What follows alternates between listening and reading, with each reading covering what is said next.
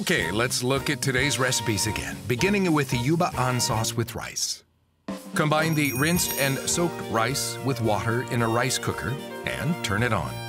Season the ground chicken with sake, mirin, and soy sauce in a saucepan and mix well.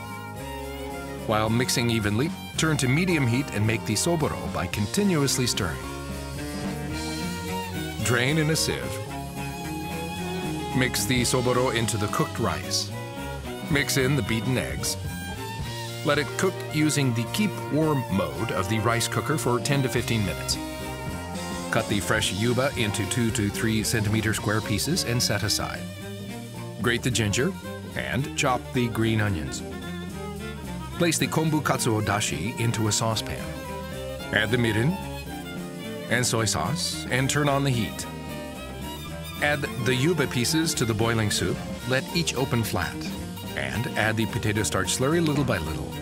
When the dashi soup is thickened and has a sheen, turn off the heat and mix in the chopped green onions. Arrange the rice into each bowl, ladle the sauce over it, and top with grated ginger, and it's done. To make the amazu pickled cucumber and jako, cut both ends off the cucumbers and peel the bottoms. Generously sprinkle with salt, do itazuri, and rinse in water.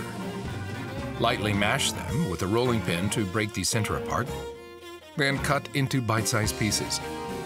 Combine vinegar, sugar, salt, chirimen jako, and red pepper in a microwave-safe bowl and microwave for 1 minute. Mix the dressing with cucumber while hot and let the cucumber marinate for 15 minutes. Arrange into a bowl, considering color balance, then pour all of the dressing over the top, and it's finished. Enjoy this traditional yet very modern Japanese dish you've made yourself.